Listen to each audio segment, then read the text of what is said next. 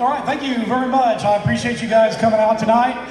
I'm going to do something a little bit different. If you guys have been coming here for a while, you know I just kind of run through things that we do at Renter's Warehouse, but instead what I want to do is, you've already heard that Rich is going to talk a little bit about the evolving rental market for 2020. And that should be a good topic. I've seen his presentation. He's got good information there. But before we start into that, I want to go back in time to 2002. 2002, so bear with me on this. I want to go back into time of 2002, and I want to talk about this guy right here. You guys recognize that guy? A much younger and probably smarter inspired version than myself, but yeah, that's me. So I want to talk about this guy in 2002 and make an illustration about what Rich is going to talk about.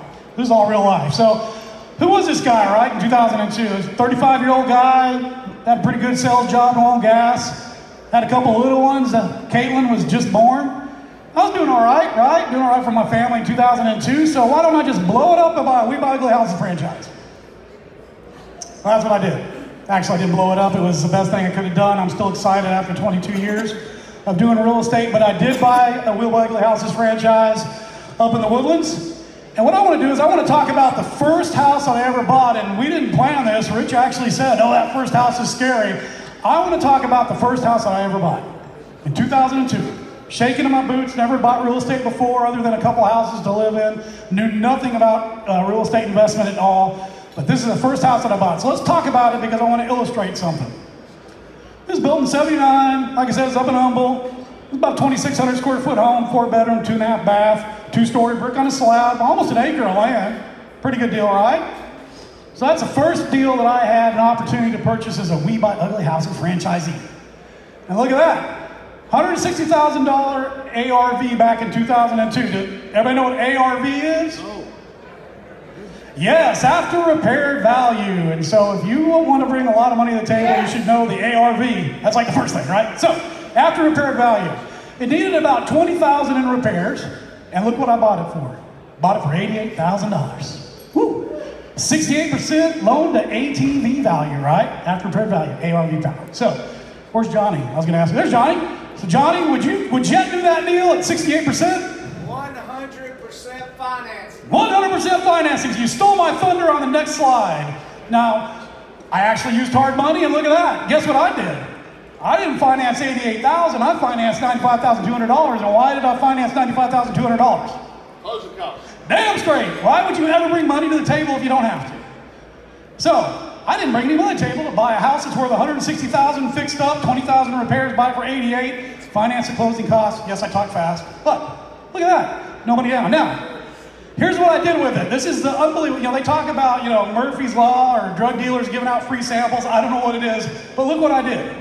I spent $800 to have a crew come, trash it out, clean out all the closets and the drawers and everything else.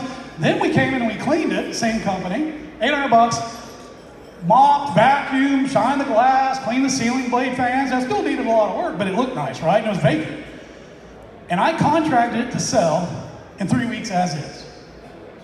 Okay? Now, this was a retail buyer, obviously, with a little story about him that you need to know. The lady across the street, this was her son. He lived in California, and he was a contractor.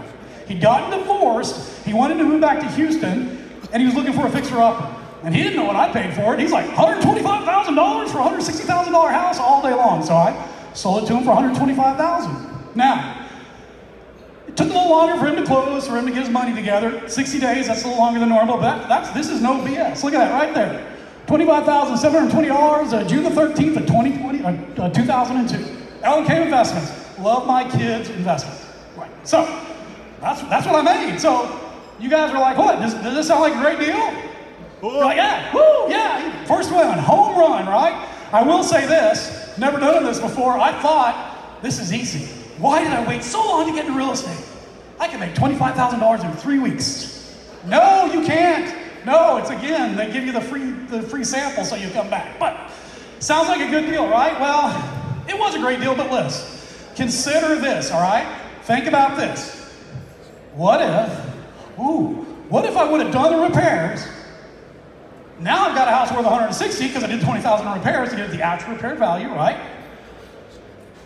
I have a $115,000 loan balance because that $20,000 in repairs gets pushed back into the short-term loan that I have a company like Jet.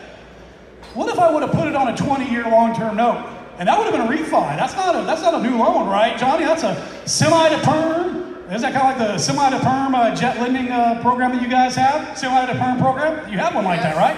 Yeah, so look at this.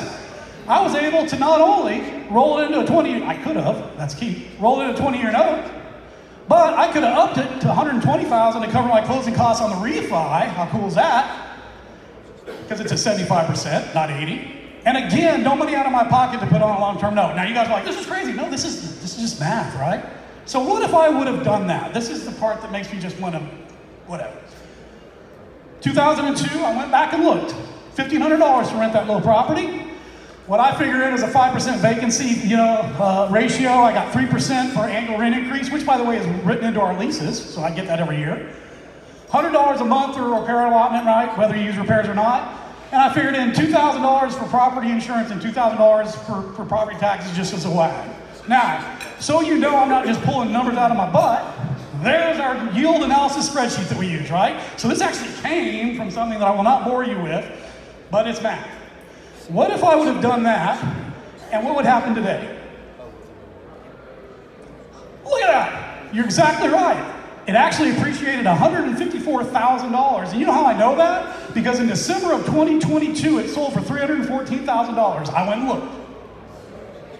So it appreciated $154,000. And guess what? What about the 20 years that I rented it out? And granted, there'd be vacancies, and I know being a landlord sucks. Been there, done that. But I would have cash flowed, and that's on my spreadsheet with all the stuff that I take in, including the maintenance, repairs, and vacancies. About $118,000 I would have cash flowed. So I would have cash flowed $118,000 over 20 years. It'd be worth $154,000. And then what's the big part about this? Today, right now, I wouldn't have a loan, right? It's a 20-year note. Who paid off the loan? The renter. Not me. The renter did. That's exactly right.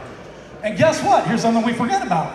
Values of houses go up. What happens to the rent? Does rent just stay the same over 20 years? Nope. I went and looked. That house would rent for $2,600 a month. And here's the big part, right, that I like to hit.